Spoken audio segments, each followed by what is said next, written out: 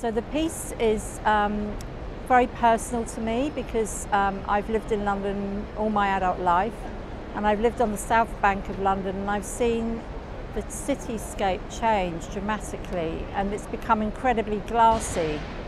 And when I was asked to do this piece of work, I really wanted to do something that reflected this extraordinary glassiness, and it sort of made me think about the original glasshouses, which were derived in the 18th century, which were built for growing green plants.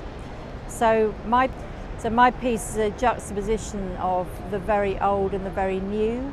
You can also look at the work in terms of the panes of glass that are making up the cityscape and all the buildings surrounding it.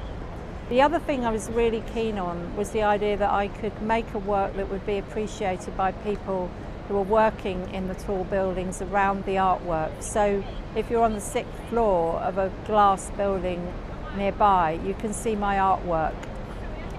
There's something very extraordinary about the material I use. It's activated by light, and so when the sun moves through the course of the day, the work changes quite dramatically, and at some points starts to eclipse and overlap, and all of the drawings that are on the plexiglass start to reflect onto the wood.